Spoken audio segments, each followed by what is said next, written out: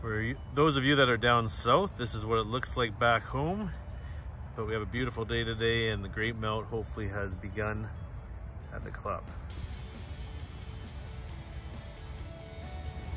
Hello Royal Mayfair members, it's Matt Johnson, your Director of Golf, reporting to you from the putting green and where the old clubhouse used to be. You see in the background, we see the golf shop as they're continuing to reclad it at the moment, and some exciting times here at the club with the new clubhouse, and most importantly, celebrating our 100th year as a golf club, the centenary this season.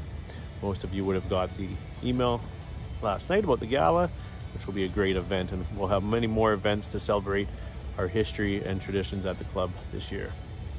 Just want to tell you that the events are all online now on the online calendar, available for you to see. We're working on the information to back up the events, but you'll just see where they're dated for now.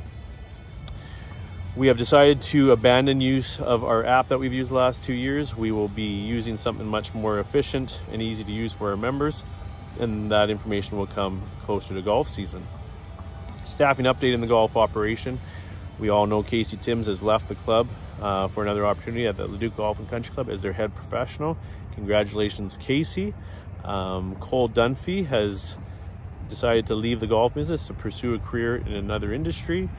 And I am excited to welcome our new golf professional, Ryan McDermott, to the team.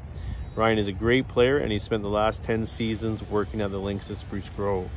So please say hi to Ryan when you meet him.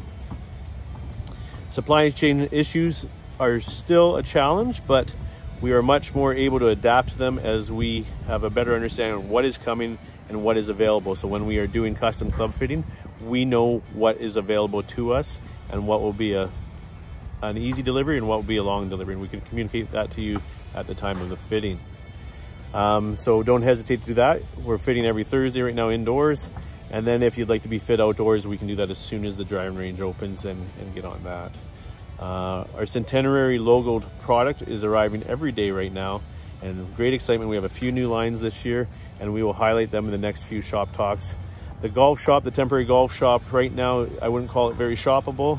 Give us a couple weeks. We're looking at launching at the start of April for everybody to come down and see the new merchandise. Again, if you have any other questions or comments, feel free to reach out to me at any time, and I can't wait to see everybody back at the club, hoping for this melt to start soon and we can get golfing out here. Take care, everyone.